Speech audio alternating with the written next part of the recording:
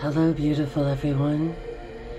Why am I listening to opiated poppy music on this beautiful fine day after a great walk through a very empty Capitol? Well, you know, it's because I kind of wanted to go behind the curtain a little bit in our Wizard of Oz land and see what is really going on downtown as opposed to just driving by and seeing the tents, right? Of course, there's like a new group called Just Housing. Isn't that cute? They've got a little Facebook page here, and they are bold and brash.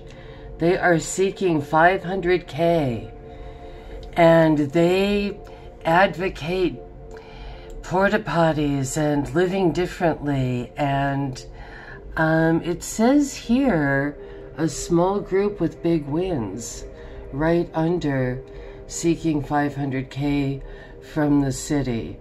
So these folk are making a lot of money. Now, I don't know about them yet. I just found them. But they're part of the Olympia Fellowship of Reconciliation. And that is the group that really pushed Rachel Corrie into going to Palestine and losing her life under a bulldozer. So, you know, there's kind of the... I don't know how much I can say. There's the weird guy that I see in the coffee houses. He's older, and he's always seeking out goth girls, right? And, you know, he's in the beard and the Birkenstocks, making everyone feel guilty about things and, you know, give us your money, give us your life.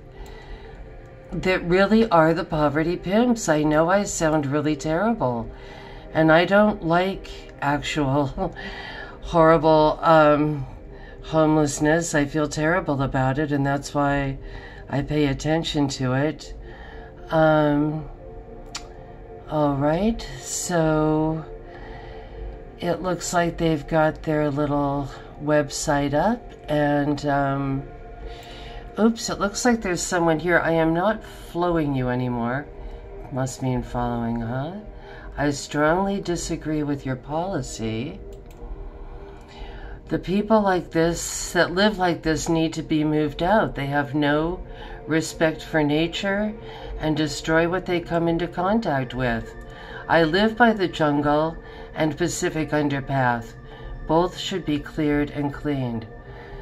So these folks are kind of, and it's weird, like, who would aspire? They kind of just are saying, let people just sleep on the street, and we want $500,000 from the city. Is that what they're all about? We will look into this more. Olympia also has a new interim response coordinator. I'm not part of the newspaper, sorry, so I'm not able to bring up a super big picture, but there she is, and we will, and I'll try to find pictures for you guys. Sorry,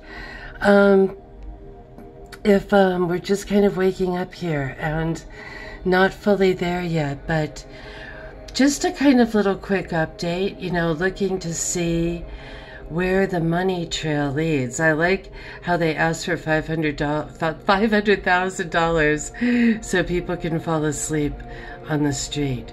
At least you would think they could fall asleep in a poppy field. Much blue tarp and love. Bye.